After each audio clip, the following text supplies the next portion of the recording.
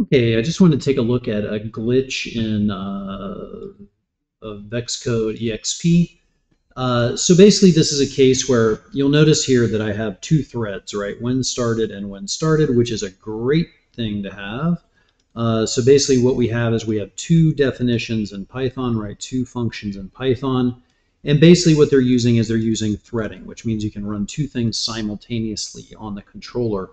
On the brain, which is great. Okay, so they'll both functions will start when the program is run. So basically, what we have here is we have one motor that has been added, and what we're doing here is when the heading is less than 180 or the heading is greater than 360. We make this 350. Basically, that's just to catch, hey, like, you know, if the heading is like a little bit less than 0, sometimes it goes to 360, just it blanks on 360 or 359. We don't want our loop to stop, right? Okay, so then we have down here our second, our second thread is we set the brain inertial rotation to 0 degrees, and then all we're doing is printing out the heading in degrees, and then we're setting the variable heading to the brain inertial rotation in degrees. That's basically it, okay? And by setting this variable, we can use that variable then in our other function, okay, if that makes any sense. All right, so let's take a look at this. So what we should see here, so we're going to go ahead and download this to the brain.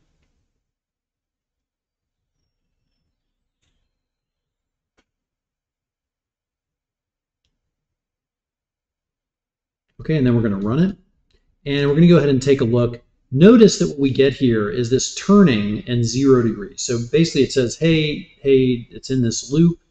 And right now it's the heading is at 0 degrees. If we go ahead and turn this robot, you can see that it's now counting up.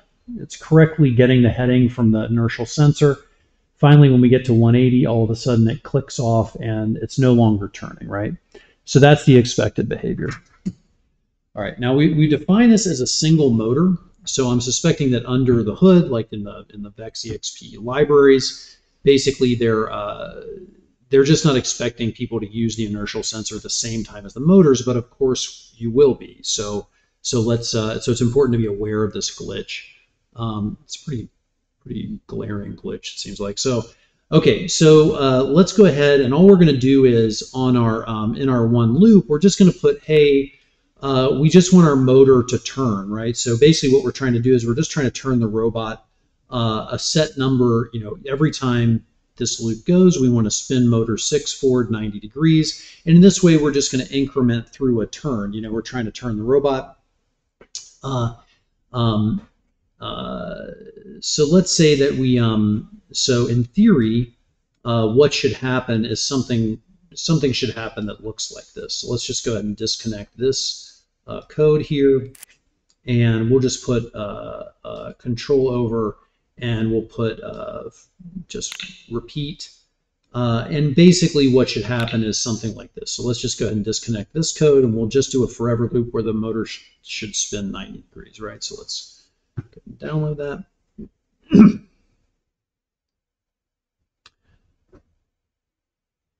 Okay, so here's a case where we should be just spinning the motor 90 degrees each time it loops.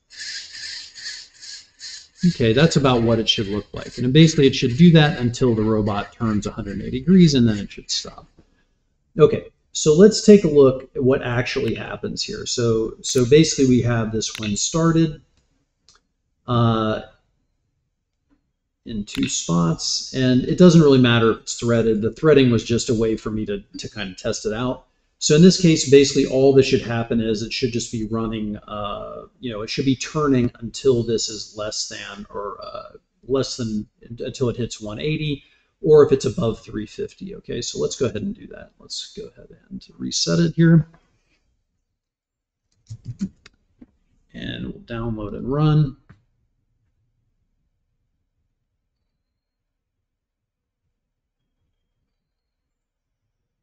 And this just goes back to our adage that that, you know, the console is just really important. Until you can see the values in the console and you know what's coming back from the robot, don't assume it's going to work the way that you think it did. There are all kinds of glitches, and and just unexpected ways that things have been implemented. So, okay, so let's go ahead and run this and just take a look at the glitch as it happens. So notice that now the inertial sensor is now, so that's the print turning. So it's continuing to turn. It's printing the inertial sensor value out that just stays at 0 the entire time and doesn't change. So basically it's just getting reset to 0 each time this motor, this spin command is sent to the motor. Okay, so that is basically it. Let's just take a even more simple approach here. So basically if we just take these headings out and we just say inertial in degrees, so we basically have this inertial in degrees.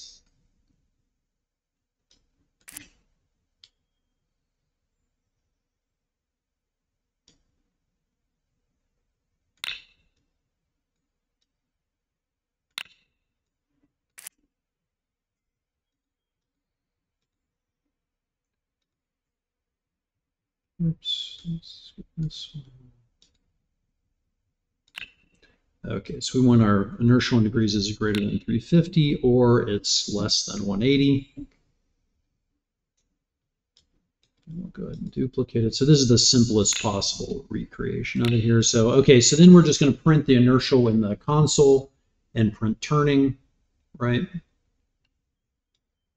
Okay, and when we take it out, oops, let me take out everything else. So here it is without the, so here is it basically just sensing the, in a loop, it's sensing the value. So here we have 0 turning, and we see it go to 180, and then we see it stop, right? So it basically exited that loop. Okay, and then we just add back in the motor. So we're going to spin the motor forward for 90 degrees, and then we'll see that it does not work. Okay, so this is the glitch with this is the glitch in Vex EXP. So basically, this is if you have a single loop, and it seems to even affect both threads if you're trying to work in 2 threads. So let's go ahead and run this again, and let's take another look at it. So here we have it turning again, and notice that as soon as we are spinning that motor command, basically the inertial sensor is no longer going anywhere but on 0, and we have our glitch. So best of luck.